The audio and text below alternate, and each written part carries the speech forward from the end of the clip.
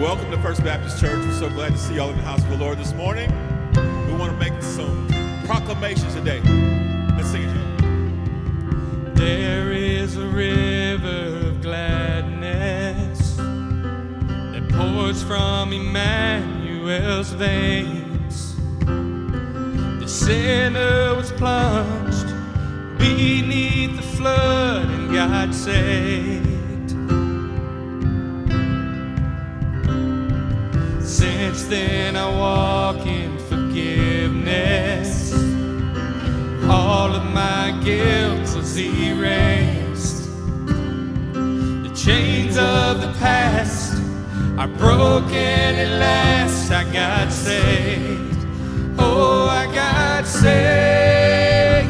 I'm undone by the mercy of Jesus. I'm undone by the goodness of the Lord.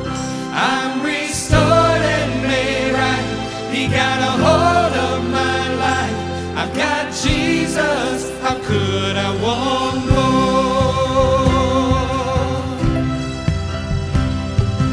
I've received nothing but goodness.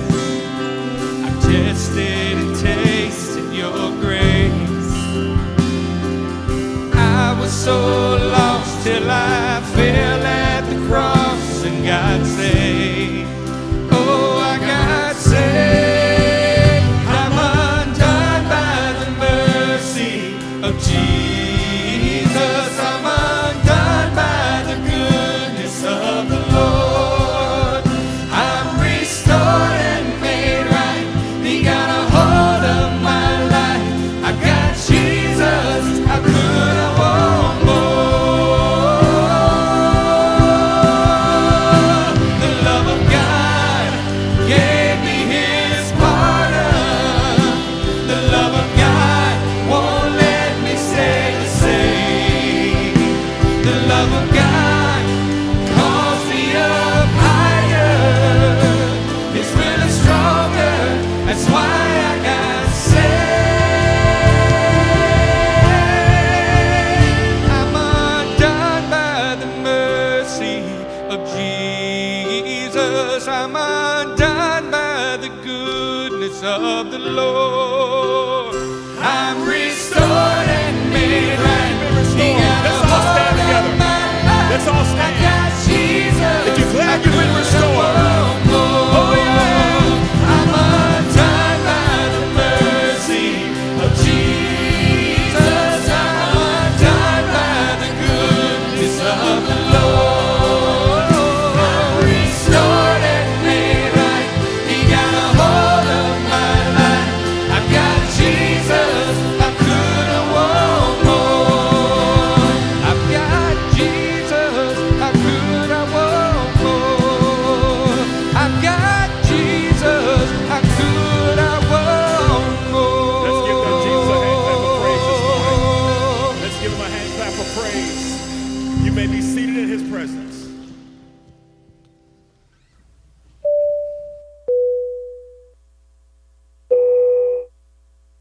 Ladies and gentlemen, my name is Terry, and I'm your worship attendant this morning.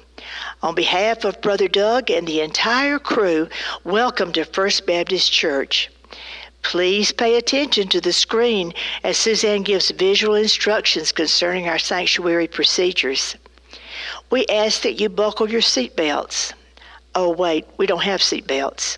And since we are not a registered aircraft under FAA guidelines, your seats cannot be used as a flotation device.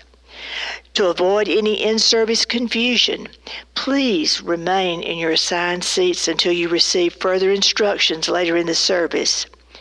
Should you need to go to the restrooms are located in the front foyer.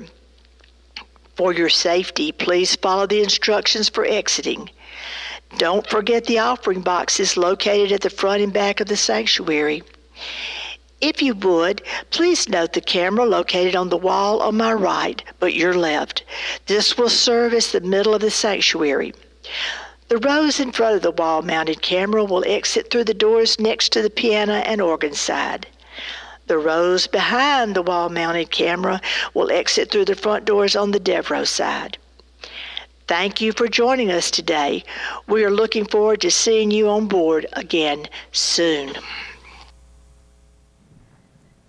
Good morning, church. We thought that would be a little humorous way to start out this morning. Let's go to the Lord in prayer. God, we are so thankful for who you are, and we're thankful for salvation. We're thankful for salvation in Jesus, and we praise you for that this morning. Be with Derek as he leads us in music, and Brother Doug as he opens your word and preaches to us today. Prepare our hearts to receive your word in the name of Jesus. Amen.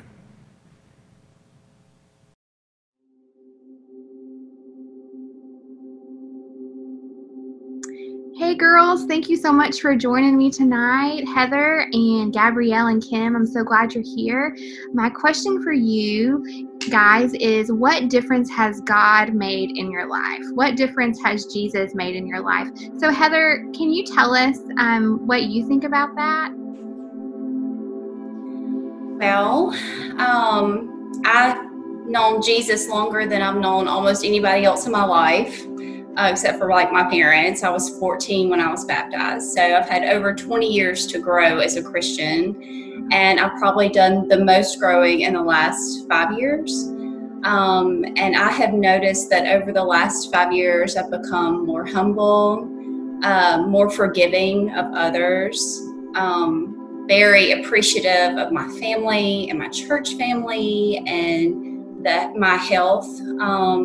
And he has shown me that there are other things that are more important in life than the window dressings of life, so to speak. You know, it doesn't matter what kind of car you drive. It doesn't matter what kind of house you live in. What matters is what's in your heart. And the prize at the end of this will be, you know, spending eternity with the Lord. So. I love that. Thanks. What about you, Gabrielle? What difference has Jesus made in your life? Well, I feel like I've grown up, I'm a preacher's daughter, so I've grown up knowing him, and I'd say I truly, like Heather said, I truly didn't fully get into his word since over the last 5 years, I think, about.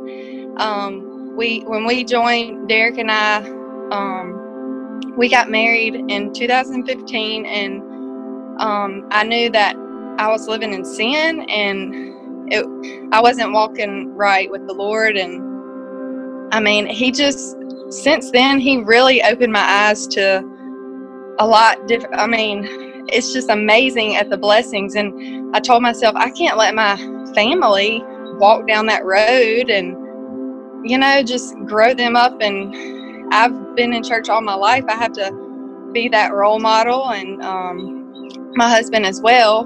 But he really just opened my eyes, and truly what a blessing he has done for me and my family, just getting into the word. And when we joined First Baptist, y'all welcomed us with open arms, and it's truly, literally, it's been wonderful, amazing. And I mean, I could go on and on how the number of blessings that he's provided us with, and just he's a huge difference maker if you truly study his word. And I mean, it's all there. So awesome. All right, Kim, what about you? What difference has Jesus made in your life? Well, one of the differences that I think that he's made in my life is that he has given me courage to be myself, you know, and be fully accepted for who I am in him. And, you know, as you look around, and the world has no problem telling you, you know, what you should be doing or who you should be or what cause you should be supporting. But with Jesus, you know, kind of being your compass and being my compass, you know, he gives me the confidence to walk in the right path, and at the risk of looking totally different from the rest of the crowd, you know, and that to me, it just gives me the courage and the what's the word? Oh, I can't think of the word, but just being settled in yourself and being confident. So awesome. Ladies, thank you so much for taking the time to come and tell us about what Jesus has done in your life. I don't know about y'all, but I am so thankful in a world of inconsistency that our God is constant and He is always there. So thanks again, girls.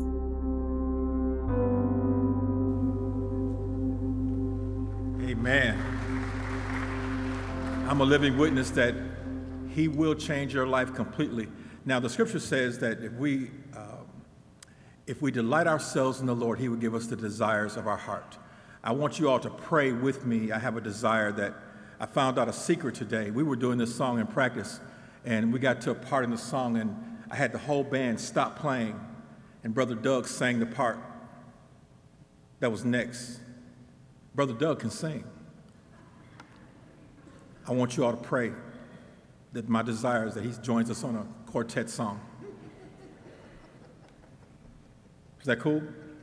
Gwynette's not even looking up. She's just looking down like you are crazy. Let's sing this together. What a wonderful change in my life has been wrought since Jesus came into my heart. Oh, yes. What a wonderful change in my life has been wrought since Jesus came into my heart. I have light in my soul for which long I had sought since Jesus came into my heart. Since Jesus came into my heart. Since Jesus came into my heart. Floods of joy o'er my soul like the sea billows roll. Since Jesus came into my heart, I shall go there to dwell in the city I know. Since Jesus came into my heart, and I'm happy, so happy as onward I go. Since Jesus came into my heart. Since Jesus came into my heart. Since Jesus came into my heart. Floods of joy o'er my soul like the sea billows roll. Since Jesus came into my heart.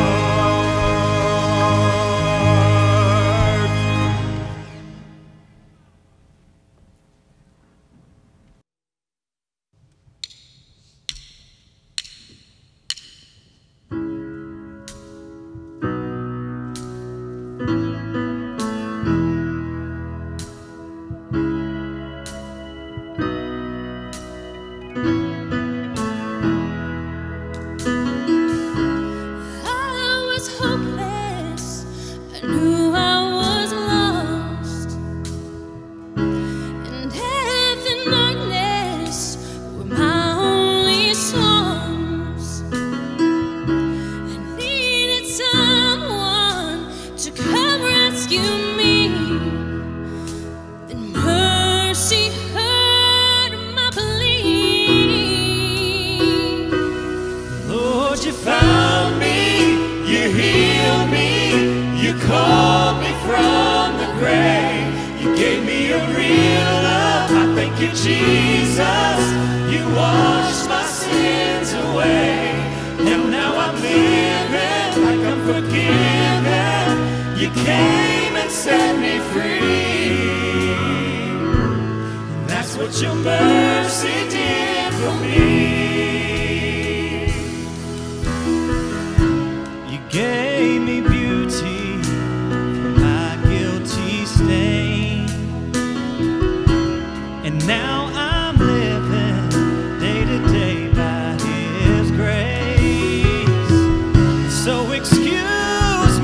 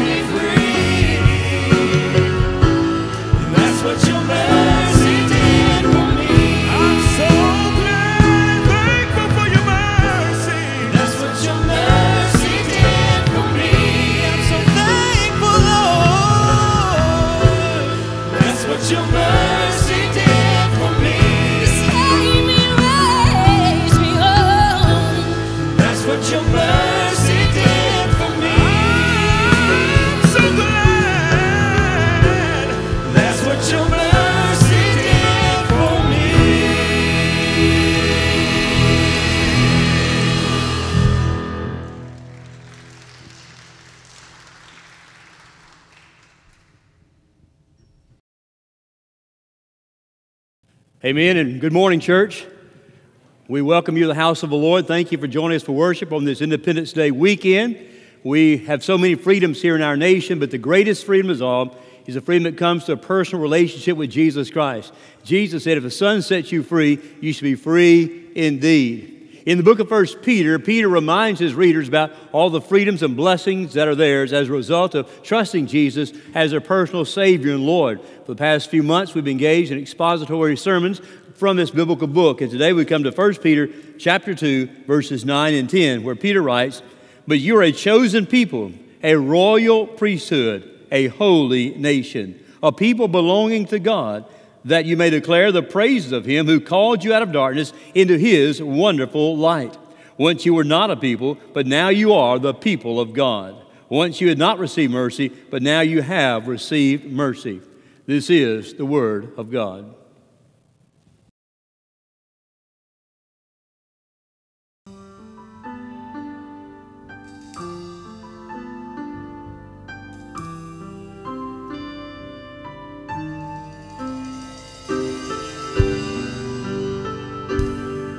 We're excited about our salvation today, from darkness to light.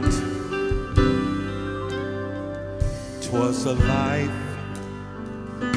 filled with aimless desperation, without hope walked the shell of a man.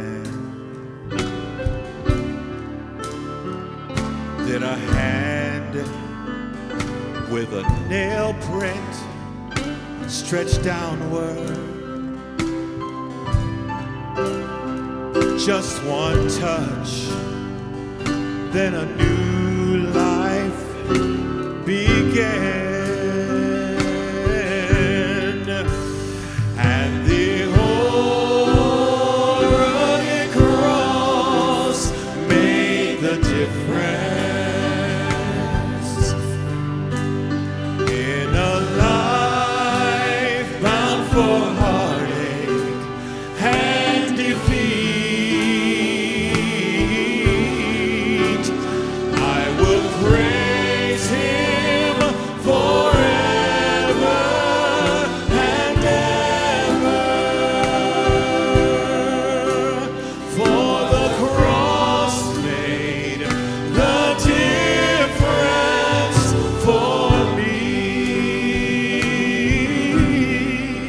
A witness in the house that believes that?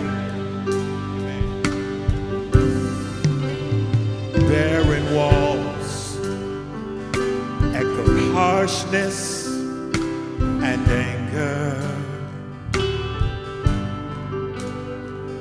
Little feet ran in terror to hide. Now those walls ring with love, warmth, and laughter, since the giver of life moved inside. I'm grateful today that there's a room filled with sad, ashen faces. Without hope, death has wrapped them in gloom. But in spite of that, but at the side of all saints, there's rejoicing, for life can't be sealed in a tomb.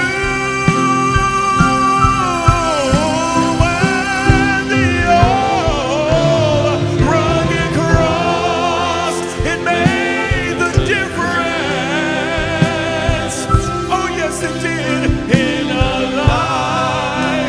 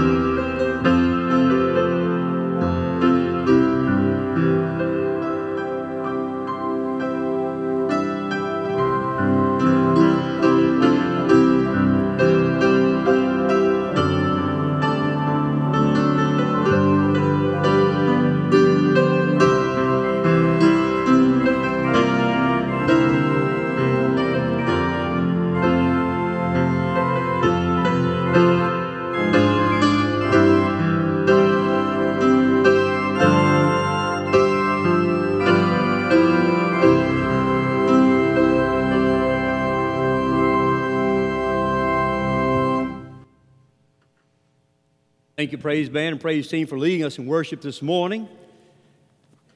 The winner of 5 Grammy Awards and 2 Dove Awards, Billy Joe Thomas, better known as B.J. Thomas, was born in Hugo, Oklahoma in the year 1942. Some of the songs for which he is best known include Hooked on a Feeling, Raindrops Keep Falling on My Head, I Just Can't Help Believing, and Hey, Won't You Play Another Somebody Done Somebody Wrong song.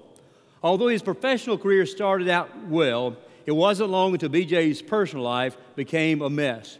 As was true of so many professional entertainers, B.J. Thomas became addicted to both drugs and alcohol. In an interview, he admitted to taking more than 80 pills a day, primarily Valium and amphetamines, and at one point stayed awake and wired for 11 consecutive days. BJ's drug of choice was cocaine. He became seriously addicted to this white powder. In his autobiography, Home Where I Belong, BJ relates how at one point he was spending thousands of dollars each week to support his habit. His downward spiral continued until he ended up, in his own words, broke, busted, disgusted, and stripped of all self-confidence. Well, fortunately, everything changed on January the 26th, 1975, when B.J. Thomas met 2 missionaries who had led his wife Gloria to the Lord. In a long conversation, they shared the gospel with him, and B.J. Thomas prayed to receive Jesus Christ as his personal Savior and Lord. A few months later, I had an opportunity to hear B.J. as he performed a concert. And during the course of this concert, he shared his personal testimony and then related that he'd like to sing a song. He didn't write this song, and he was not the first to record it, but the song described the difference that the Lord had made in his life. And the song is entitled, What a Difference You've Made in My Life. I'm sure many of you remember the lyrics. What a difference you've made in my life. What a difference you've made in my life. You're my sunshine day and night. Oh, what a difference you've made in my life.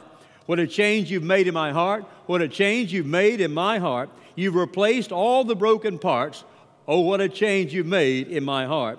Love to me was just a word in a song that had been way overused. But now I've joined the singing because you've shown me life's true meaning. That's why I want to spread the news. What a difference you've made in my life. What a difference you've made in my life. You're my sunshine day and night. Oh, what a difference you've made in my life. Well, in today's text, Simon Peter, one of our Lord's original 12 disciples, shared with his readers about the difference the Lord had made in their lives. And this morning I want to share with you 3 major points from these 2 verses. Let's begin by considering the reminder. The reminder. Now, throughout this passage, Peter repeatedly reminds his readers of the difference the Lord had made in their lives. And one of the ways he did so was comparing and contrasting what life was like before they met Christ and now what life was like after they met Jesus. If you were here last Sunday morning, you may recall that I preached from the previous paragraph, and Peter talked about the fact that Jesus was the stone, the chief cornerstone. And then he related how some had received him and some had rejected him. This is what Peter wrote. For in Scripture it says, See, I lay a stone in Zion, a chosen and precious cornerstone, and the one who trusts in him will never be put to shame. Now, to you who believe, this stone is precious. But to those who do not believe, the stone the builders rejected has become the capstone, a stone that causes men to stumble and a rock that makes them fall. They stumble because they disobey the message, which is also what they were destined for. So Peter is saying, what you do with the stone, what you do with Jesus, makes all the difference in the world. There's a different decision. Some people choose to receive Jesus, some choose to reject Jesus, and what you do with Jesus changes everything. There are new desires. Prior to trusting Jesus, your desire was to please yourself or to please other people. But now when you trust Jesus, you want to please Him. You're just not out there trying to get somebody to pat you on the back or compliment you, but one day you want to hear the Lord say, well done, thou good and faithful servant. There's a different decision, different desires. There's a different direction. Prior to meeting the Lord, you're going in the wrong direction. You're living in sin regardless of what you were doing. But when you met Jesus, your life turned around and you started living for the Savior. And then there's a different destination. Peter said those who stumbled, those who did not receive the stone, those who rejected Him, have nothing to look forward to when it comes to eternity, because they will be separated from God.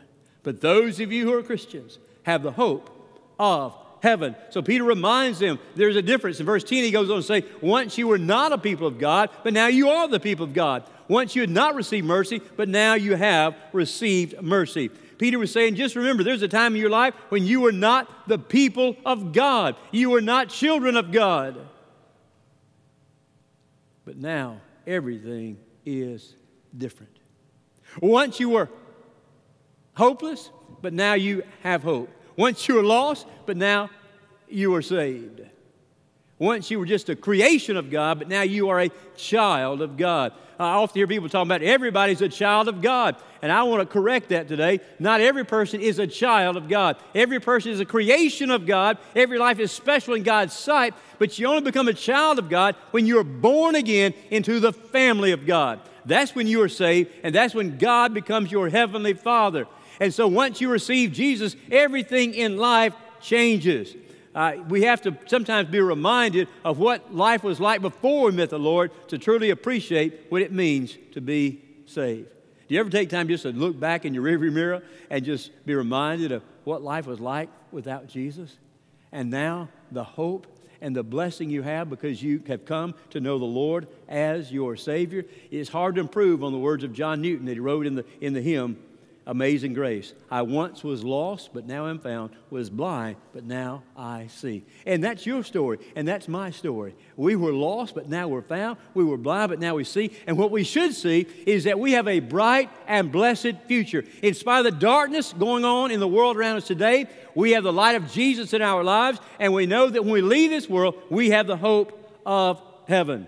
Now, the title I've chosen for this series of sermons is God's Gold Mine, Spiritual Nuggets from 1 Peter. The subtitle is An Epistle of Encouragement. And so in today's text, Peter is encouraging his readers, saying, just remember the difference the Lord has made in your life. Lift up your head. You have hope.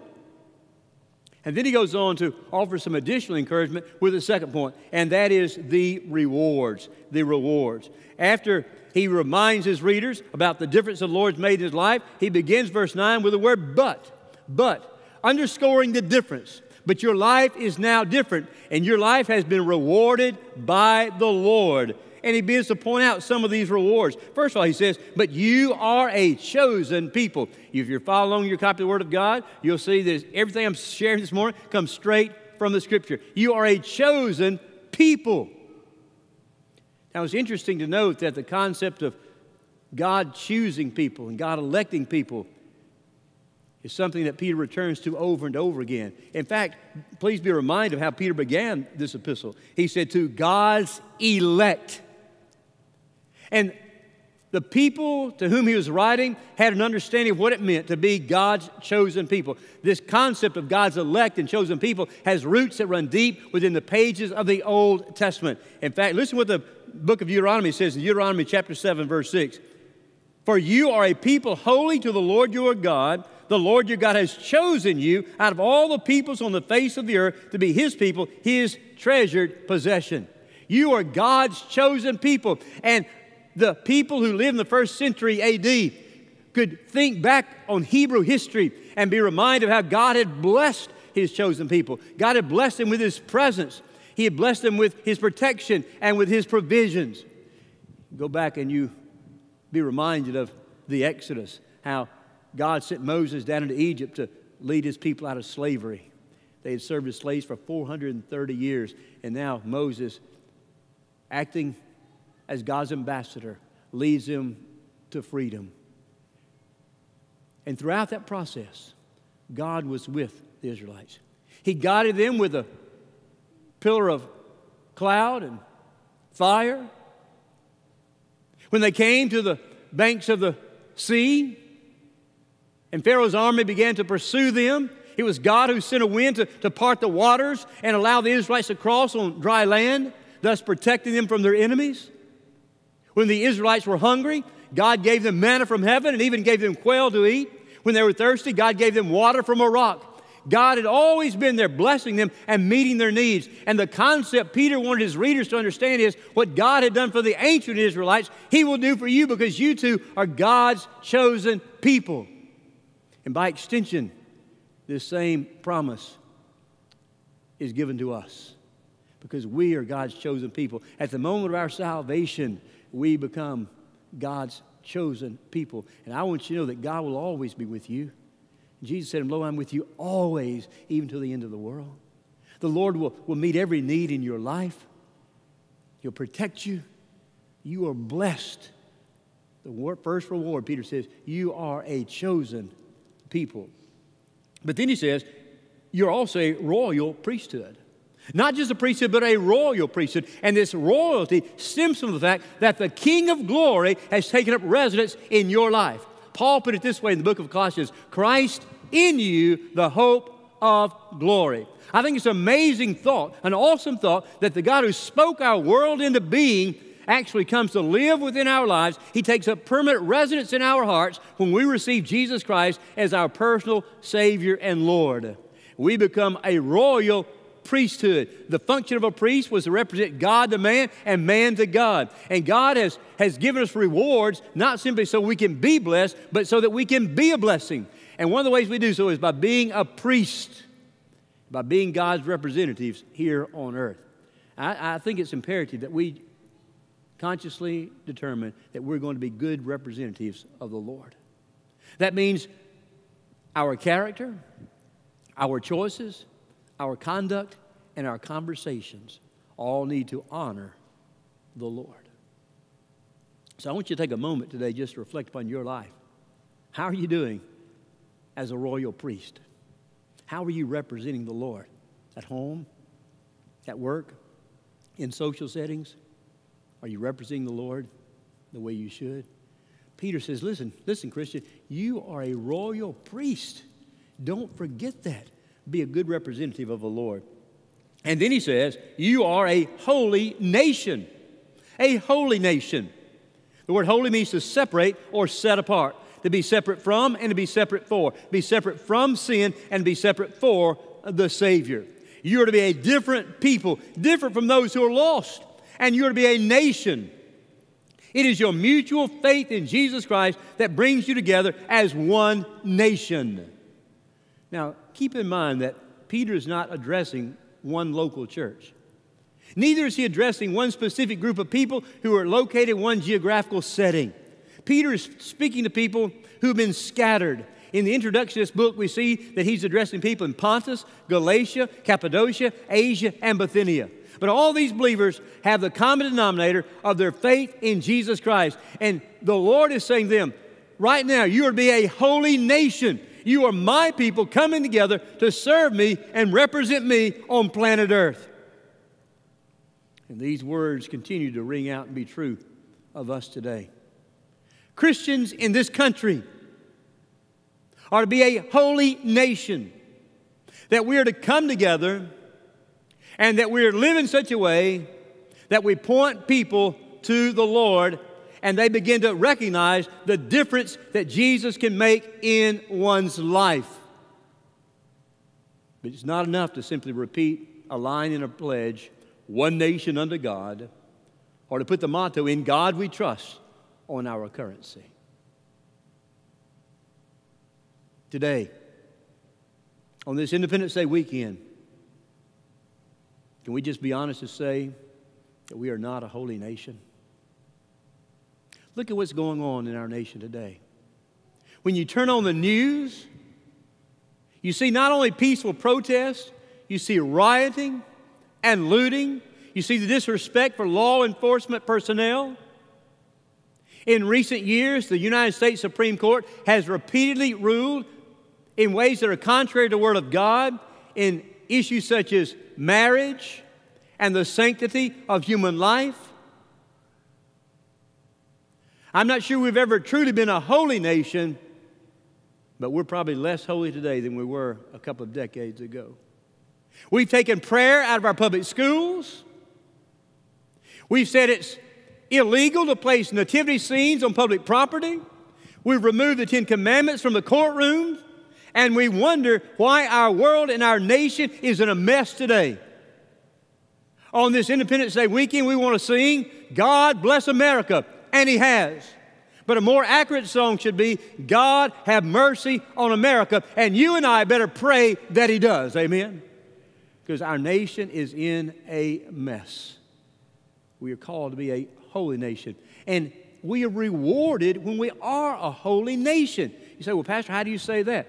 I say it based on the promise of the Scripture in Psalm 33:12. Blessed is a nation whose God is the Lord, and the people he has chosen for his own inheritance. Peter says, listen, church, you are a chosen people, a royal priesthood, a holy nation, and a people belonging to God.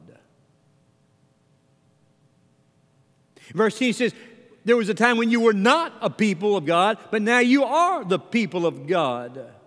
You belong to the Lord. And when I was reading this line, I was reminded of an old hymn we used to sing many years ago entitled, Now I Belong to Jesus. And if you're a Christian, you do. And the reason why you belong to the Lord is that you have been bought. Paul says to the church in Corinth, he says, you are not your own. You've been bought with a price. Therefore, honor God with your body. Let me tell you, God paid a huge price to own us. He bought us with the blood of his only begotten Son, Jesus. Now I belong to Jesus. Now I'm a person of God. And I need to live in such a way that people see Jesus living in me. It's a blessing, but it's a challenge. Then there's a third point I would call your attention today, not just a reminder and the rewards, but the reason. And this too comes straight out of Scripture. But you're a chosen people, a royal priesthood, a holy nation, a people belonging to God, that you may declare the praise of him who called you out of darkness into his wonderful light. There's a reason for the reminder. There's a reason for the rewards. And that reason is we are to proclaim the power of God. The Greek term is the excellencies of God, which means that God is powerful, that God is able, and he is capable of changing our world. From a human perspective, I'm just being honest with you this morning, I don't want to be a pessimist, but from a human perspective, I don't see much hope for America. But with God, there is hope. And he is the only one who can turn things around. But you and I have been challenged with a responsibility. We've received the responsibility. We've been given the assignment. It's in our job description to proclaim the goodness of God, to proclaim the grace of God, to proclaim the greatness of God, and how God can still save America. Jesus can make a difference in our lives. He can make a difference in our country. And we desperately need the Lord today.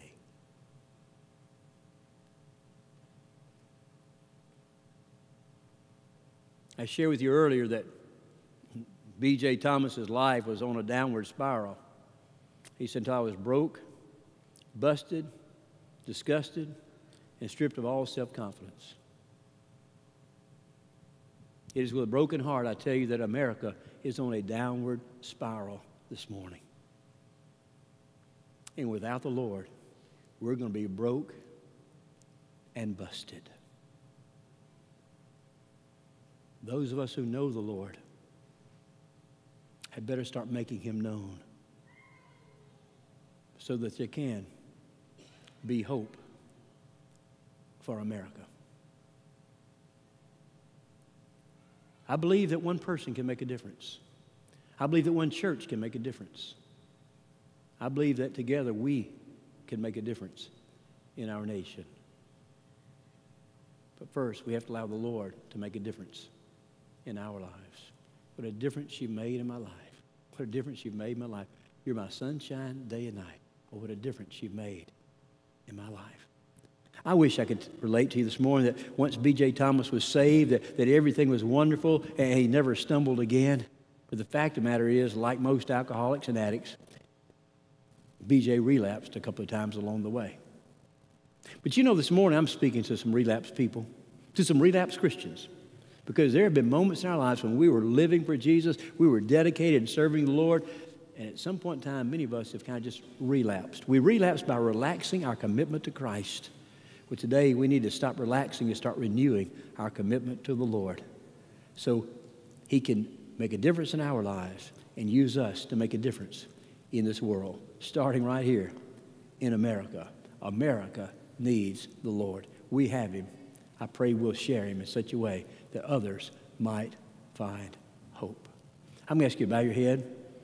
In just a moment, our instruments are going to play, and I want you just to thank the Lord for the difference he's made in your life. Say, thank you, God, that I'm no longer bound for hell, that I've got a home in heaven. And ask the Lord what other differences he would like to make in your life this morning. Or maybe how he would like to use your life to make a difference in someone else's life. You just be open to the Lord during this time of reflection.